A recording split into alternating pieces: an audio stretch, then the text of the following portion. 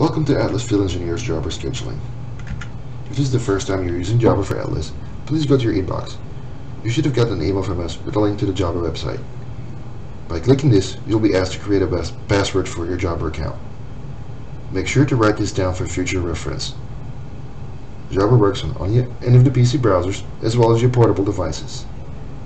It is a good idea to bookmark this website on all your devices and web browsers.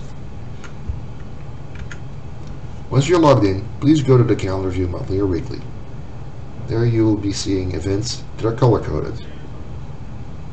You will see company events, such as office closings or any other tips, but your jobs should be in different colors such as green, pink, black, anything that does not stand out like white or red.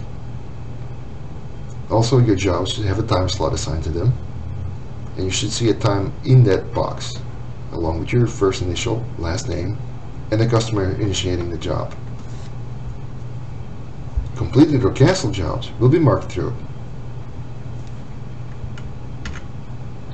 You can browse the calendar in weekly or monthly view, but we recommend monthly view for visibility.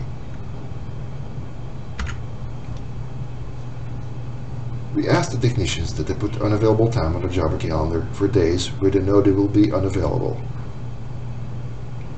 To put new available time on the calendar, click on the correct month, the correct day,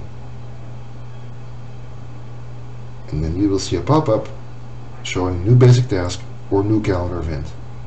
Never choose new calendar event. These are company-wide notices. You want to avoid these. Click on new basic task to create a new unavailable time slot. In the new basic task, enter the title, your first initial, last name, and the word unavailable. Please spell unavailable correctly, and this will color code the box for everyone in the company. Don't put anything in detail, and make sure it is assigned to the correct person, in other words, you. You can mark these newest basic tasks for multiple days. For example, if you want to be available the entire weekend, you can put the start date in as the first day of the weekend, end date as last day of the weekend. If you're only unavailable for part of the day, you can uncheck the all day box and put in start and end date. Start and end time, sorry. In case you're out of time, it is a good habit to put in the zip code as well in the title, next to your first initial, last name, and a word unavailable. This will bring to attention to scheduling that you are available that day, only part of that day, and around that zip code. You can use the repeat drop down to mark unavailable for regular periods.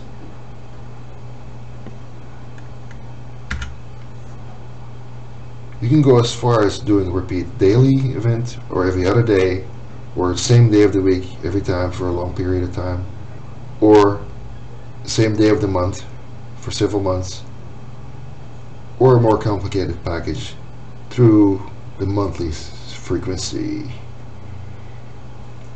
Play around with these to see what best fits you if you have a repeat occurrence.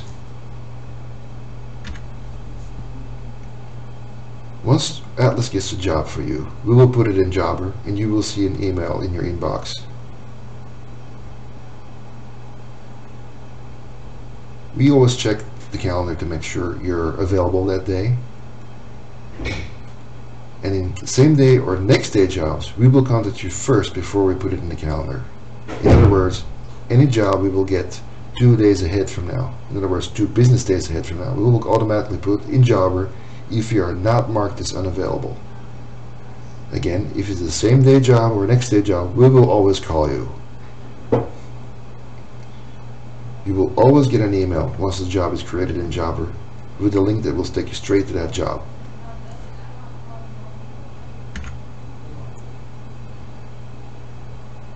Once you go to one of your jobs, it is a good habit to make sure that all the information is in correctly. We should be putting it in correctly, but we are human and we make errors.